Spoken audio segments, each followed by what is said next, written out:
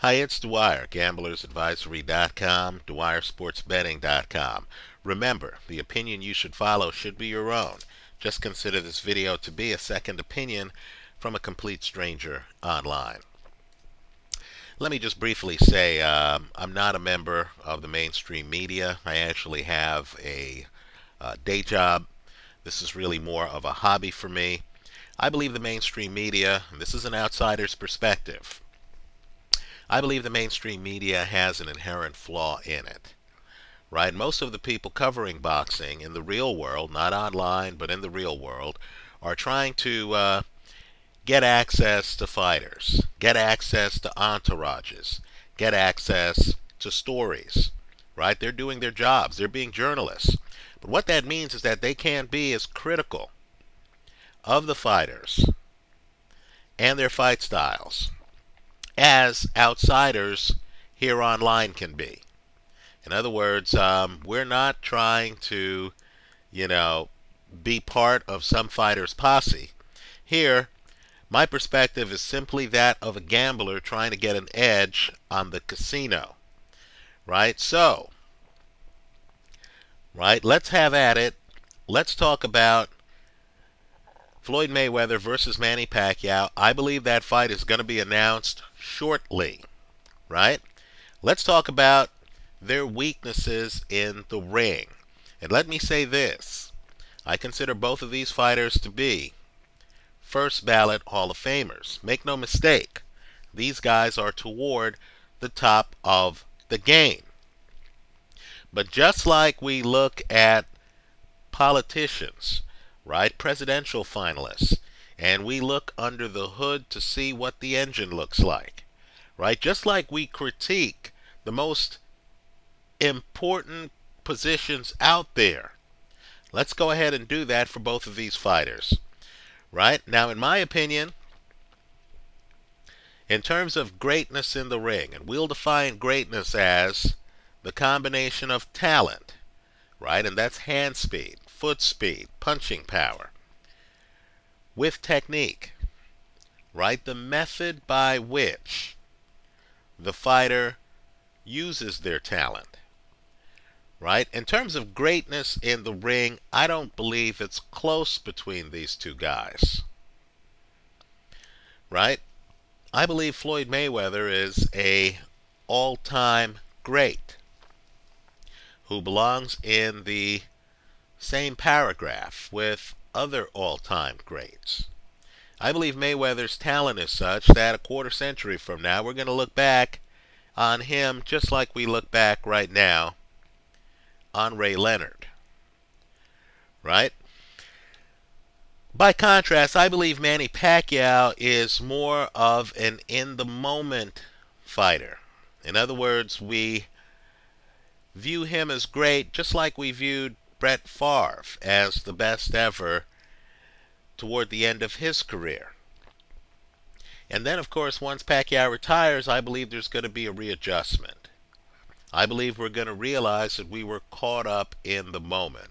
That Pacquiao's a first ballot Hall of Famer, but that there are holes in his game that negate the possibility of him being considered with, let's say, a Ray Robinson, a Ray Leonard, or a Floyd Mayweather.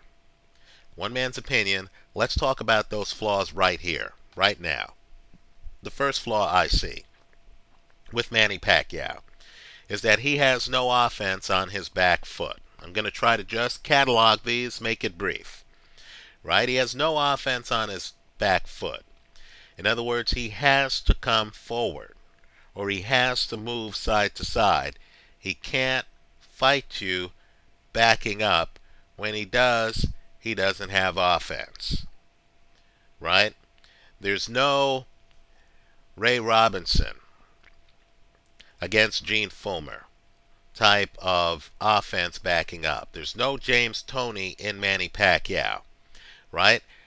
Miguel Cotto, in a fight that Pacquiao won convincingly, right? Won by stoppage. Early in that fight, Miguel Cotto backs up Manny Pacquiao. Now, maybe he does it with Pacquiao's consent. That's an open question. But just understand that when Pacquiao backs up, right, there's no possibility of, let's say, Ali Liston 2.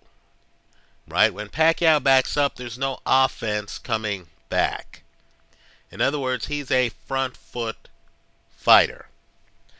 Second problem that I think in Pacquiao, second hole in Pacquiao's game. I don't believe he has a right hand from distance. In other words, he's developed a little bit of a right hook up close. He can't really throw the right hand from distance. Right? I believe against a great fighter, that would be a big problem. Right? That actually decreases the effectiveness exponentially of his left hand. Right? Third hole in Pacquiao's game is that he's not defensively blessed. He can be countered on the way in. Exhibit number 1 would have to be his last fight against Juan Manuel Marquez. Right? Pacquiao's defense is his foot speed and his head bob. Right? He's not a guy who relies on an armed guard. He's not a guy who comes in and is catching shots on his forearms. That's not his game. It's not part of his game. Another problem is that Pacquiao's not adaptive reactive. Right? He's not a reader dash chess player. He's more of a soldier. In other words, Manny Pacquiao gets instructions from his corner. Then Manny Pacquiao goes into the ring and follows those instructions. Now that's very different than, let's say, an Ali, who, if you look at the film of the Rumble in the Jungle, when Ali is rope-a-doping George Foreman, big part of his strategy for that fight, you'll notice that his corner is screaming with him to get off the ropes early in that fight. Right? Ali, during the fight, is in the ring with Foreman and notices that this strategy is effective. Right? He's making decisions on the fly. The fighter is making the decisions, not the trainer. He had a great trainer, Angelo Dundee, who would later become Ray Leonard's trainer. But understand, Ali in the ring is reading the action and is making decisions. Right? He's observing and then he's reacting. I don't believe that's Manny Pacquiao. Another hole in Pacquiao's game is that Pacquiao can't stay in the pocket. He has to move. He has to jump side to side. He has to move around the ring. He's not a guy who is going to stand in front of you, figure out how he can neutralize, let's say, your right hand, and then go to work. Right? He's not James Toney today, on his best days, Adrian Broner's game, where Broner can stand in front of you, tuck his head, know that if he rolls this way, your right hand is toast, and that he can then exploit other weaknesses. That's not Pacquiao's game. I'm not saying Broner's better than Pacquiao. What I am saying is that part of Broner's game, Pacquiao doesn't have. Another problem with Pacquiao is he can't fight slow. Right? He's relying on speed, really one speed. Right? He's not a guy who's going to be able to rope-a-dope you. He's not a guy who comes in, hits you, and clinches you. Right? Pacquiao has to be in third or fourth gear. He can't downshift to second gear. So you'll notice a fighter like a Vladimir Klitschko can literally take rounds off. Right? Because he has that jab pumping. He doesn't have to break a sweat to win slow rounds. There are no slow rounds with Manny Pacquiao. Right? I believe that these traits make Pacquiao predictable. You know you're not going to get hit with a right hand from distance. You know he's going to be jumping around the ring.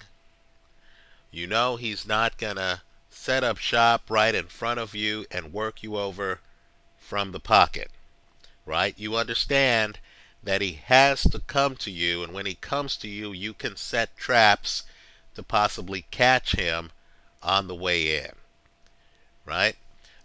You saw Floyd Mayweather take out Ricky Hatton with a check left hook, right? The point is, you saw Marquez take out Manny Pacquiao with a right counter, right? The point is that Mayweather and Marquez knew that these opponents would have to come to them, right? I believe an opponent of Manny Pacquiao knows Pacquiao has to come to them. Pacquiao's not going to dance around, shoot a jab, and win rounds on his back foot. Let's talk about Floyd Mayweather, right? Understand everyone has holes, right? Even a great quarterback like Tom Brady doesn't have a lot of foot speed, right? So let's look at Floyd Mayweather. I believe a big weakness for Floyd is that he doesn't have the big punch, right? He only has one KO since 2007. Only one KO since the Ricky Hatton fight. And that was a debatable KO over Victor Ortiz in a fight in which there was a lull in the action, right? The referee, Joe Cortez, is looking outside of the ring. Victor Ortiz is looking at Joe Cortez and is defenseless. And then, of course, Floyd Mayweather, with a clean shot, takes out Victor Ortiz. Not every fight's going to be like that, right? Understand, Floyd doesn't have the margin of error because of the absence of a big punch. He doesn't have the margin of error that a Ray Robinson had, right? Ray Robinson's losing to Gene Fullmer, right? One punch KO, right? Think about Hearns. Think about Hagler. Two guys with greater than 70% KO ratios. Think about Leonard, a greater than 60% KO ratio. Understand that Leonard and Hearns actually went up to at least super middleweight, right? I know Leonard was credited with the light heavyweight title. That fight contractually was at 168, right? Understand a Pacquiao-Mayweather fight would be at 147, right? Hagler and Hearns had bigger punches and were taking out men in bigger divisions than Floyd Mayweather, who has a less than 60% KO ratio, right? One KO in the last 7+ years. Another problem for Floyd is he's a slow starter, right? You saw what happened in the Shane Mosley fight. Understand, it's systemic. Floyd is in the ring looking at what you're doing. Odd angles will throw him off. He's trying to read the angles early. He's trying to match up what he's seen on film. And make no mistake, I don't care what they say on 24/7 or any other show. Floyd Mayweather studies film, right? It's obvious looking at him early in fights that he shows up with an expectation, right? Floyd's matching up what he's seen on film with what he's seeing in the ring. So Floyd's vulnerable in those early rounds. You remember Shane Mosley almost ending it early against Floyd. Take a look at the Zab Judah film, a forgotten film out there. Judah wins the first 3 rounds of that fight. In fact, Judah drops Floyd in the first 3 rounds of that fight. Floyd's glove hits the canvas, right? Mayweather is vulnerable early. The challenge for an opponent is to do something that they haven't done on film. It's to be unorthodox, and it's to start a fight against Mayweather where you're hiding your hands, where you're leading with power shots rather than throwing combinations that Mayweather can read, learn, and then defend against later in fights. But I believe Floyd's biggest problem, and it's his biggest problem by a wide margin, is that he's disconnected from the crowd. And it's a big problem, because boxing's a beauty pageant. Boxing is like ice skating, right? You have three judges who are scoring the fight, who at the end of the fight are going to turn in their scorecards, right? Guys who do well with judges are guys who understand what the public likes, what the public wants. Because we know judges can be impacted by the crowd, right? Marvin Hagler, great champion. He's fighting Ray Leonard, a guy who hasn't fought for 3 years. Hagler shows up to the arena and the crowd is on Ray Leonard's side. Why? Right? It's because Hagler doesn't have the people skills of Ray Leonard. Right? It's because Hagler, whether privately he's very empathetic or not, doesn't convey that empathy publicly the way Ray Leonard does. What I want people to do is to look at the scorecards from Hagler, Ray Leonard. Now the fight is a close fight on 2 judges' scorecards. But understand, there's a third judge who turned in a scorecard that had Hagler losing that fight, if you could believe this, by 6 or more rounds. Preposterous scorecard. Now my point to you is simply this. In big fights, you often have that lone nut judge, right, who is off the reservation. And that lone nut always seems to coincide with the crowd sentiment. Right? Now for this fight between Floyd and Manny, even in Las Vegas, Floyd's adopted hometown, I believe the crowd is going to be a Manny Pacquiao crowd. And the reason is that Floyd is disconnected from the crowd. He doesn't know what we like. Let me shift gears a little bit. Get off the grid. You know, Jerry Seinfeld, like Floyd, is brilliant in his craft. Excellent comedian. Top shelf. Right? Jerry Seinfeld, who really has given some of the better interviews of late, recently revealed that he personally considers himself to be on the autism scale. Because Seinfeld, who's excellent at observational humor, excellent, admits that there are times he's in a room with a group of people and someone tells a joke and everyone else laughs and he doesn't get the joke. Right? There's a little bit of a disconnect between Jerry and the public. Right? And Jerry himself is trying to figure that out. Right? I recently saw a movie, great movie, The Imitation Game, gets my highest rating. Great picture. Right? Alan Turing, great scientist, the father of computer science. Right? In the movie, they continually remind you of the fact that Turing, who had no problem building computers,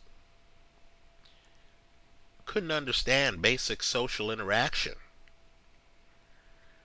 Right? The crowd was a bit off limits for him. He didn't understand it. Right? He understood science. He didn't understand human relationships. Now let's talk about Floyd Mayweather here, because I think it's a big problem he has.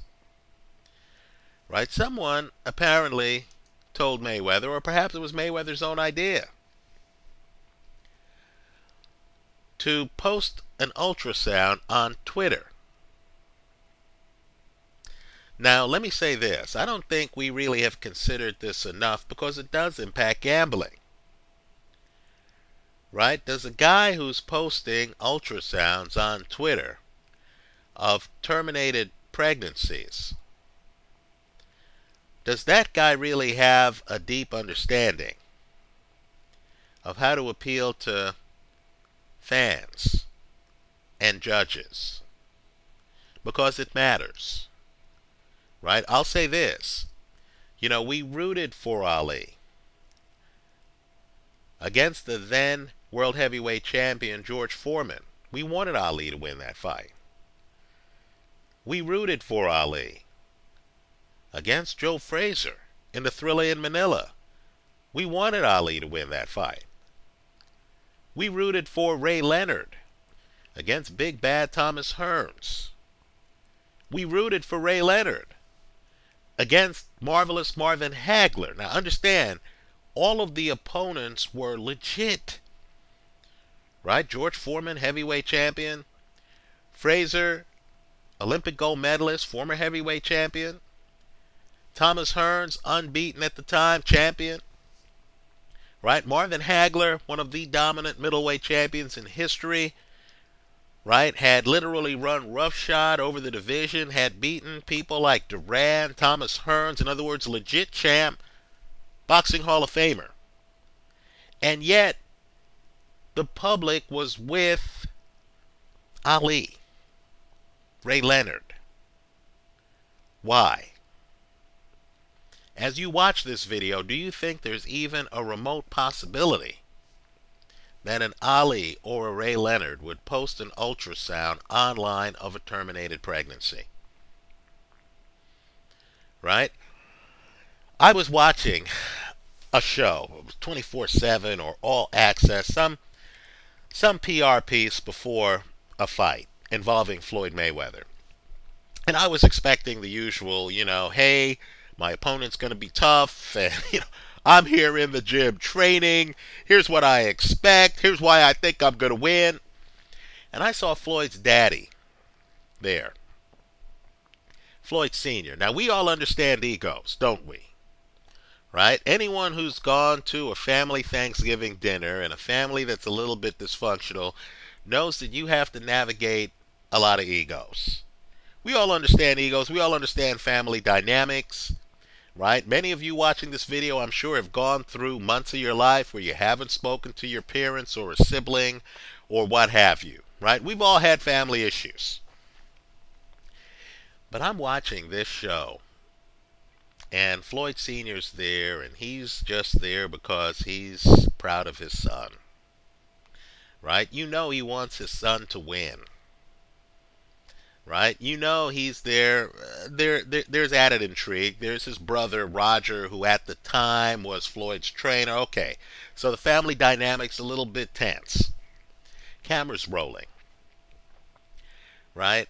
Let's just say that when Floyd starts ripping into his daddy, it's uncomfortable. Let's just say Floyd rips into his daddy on the telecast in such a way, and I know it's a few years older, and I'm sure Mayweather's older and wiser today, but he rips into his father on film in such a way that you understand that this guy has absolutely no understanding of just how painful that footage was for many of us to watch. It's riveting. Right? Many of us look at car crashes. Right? You're on the highway, you see a car crash, you're like, oh my God. Not that you want anyone to be in a car crash, but it's riveting. Right? The footage is riveting. But let's just say, to me, the footage shows that Floyd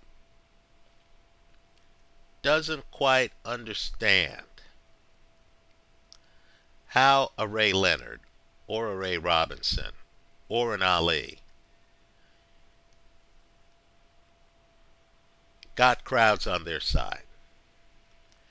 Right? Let's just say Floyd doesn't quite understand how Manny Pacquiao gets crowds on his side. right? Just doesn't. There's a bit of Jerry Seinfeld in Floyd Mayweather, right? I see him. I think he's a great fighter. He's one of the very best I've seen, right? But Floyd Mayweather is starting this fight a round and a half behind Manny Pacquiao, right? In his city, Las Vegas, right? And I know Floyd's originally from Michigan, but in his adopted city, Las Vegas, Floyd's going to walk into an arena that's going to have more Manny Pacquiao supporters than Mayweather supporters, right? The public respects Floyd Mayweather like it respects Marvin Hagler, right? The problem, and it is a problem, and it hurt Hagler, is that boxing's an expectation game. If Manny Pacquiao looks at the film of Ray Leonard, Marvin Hagler, not to say that Manny Pacquiao has Ray Leonard's skills, but if he looks at the ebb and flow of that fight, the tricks Ray Leonard uses to steal rounds, right? We're 2 minutes and 45 seconds into a round. Oh, here's Ray Leonard throwing a flurry, right? Here's Ray Leonard moving around the ring. Here's Ray Leonard framing his punches, right? Not just throwing punches, but having facial expressions to kind of draw us in. If Manny Pacquiao looks at that film and sees how Ray, right, even when his stamina starts to go, is able to, do certain things to kind of give the illusion that he's in control in that fight, right, then Manny Pacquiao has a chance to win on the judges' scorecards because he's already entering the ring with a round and a half lead, right? We respect Floyd Mayweather. We don't love him, right? He's not Ali. He's not Ray Robinson. He's not Ray Leonard. Now let me say this. Understand, I'm not saying that these other men are better men than Floyd. I'm not. If you go back and if you look at the backgrounds of, let's say, a Ray Robinson, you'll be surprised. You'll be shocked, right? Ali once showed up to a press conference with a woman who wasn't his wife, and Ali was still married, right? It was news to members of Ali's own family. I'm not saying these other men were better men, right? What I'm saying, though, is they were better public figures, right? Floyd Mayweather's public persona in a beauty pageant sport leaves him vulnerable, right? If Manny Pacquiao can just come in and do a magic act like Ray Leonard, right? Somehow find a way to have us ignore the body shots, right, of a Marvin Hagler or a Floyd Mayweather, right? Throw enough flash, bring the crowd into the fight enough, right? Flurry at key moments of rounds, right? Posture to the crowd. We talk about hand speed, we talk about foot speed, we talk about punching power. We should also be talking about charisma, fan relations. If Manny Pacquiao can play the fan relations card, that's going to cut into Floyd Mayweather's advantages, right? Make no mistake, I think Mayweather wins the fight. I've been saying that here online for years. But if we're talking about Mayweather's weaknesses, you have to talk about the part of Mayweather that posts ultrasounds on Twitter, don't you? Right? You have to talk about the part of Mayweather that has his son giving statements to police, right, about you know, incidences that, or an incident that led to a guilty plea, right? Some fighters really, don't engage in a lot of fan PR, but they carry themselves in such a way that we root for them, right? Juan Manuel Marquez, right? He's not motioning too much to the crowd during a fight. He's not flashy. Not a lot of bells and whistles. That's not Mayweather. And unfortunately, Mayweather wants to be loved. That's what's so curious about the whole thing, right? So if I'm Floyd, what I'm going to have to do, because let's face it, reputations are like cement. Once they're cemented, it's very hard to change them. If I'm Floyd, I'm going to come in assuming I'm down a round and a half, right? I have to come in and I have to start a little bit faster. I can't give away 3 rounds.